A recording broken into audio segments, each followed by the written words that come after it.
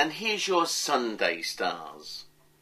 Well, the new moon, a very challenging new moon over the next 2 weeks, but it doesn't mean it's bad, but it just means it will be more difficult for you to shed a situation from the past than it would usually be. Why?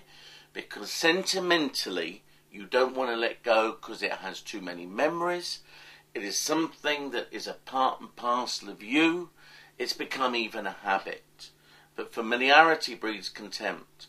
And I want to say to you now that over the next 2 weeks, something that totally belongs to your history has to go, has to be taken out and put in its rightful place, the past, for you to progress into a delectable future. If not, it will gum up the works later.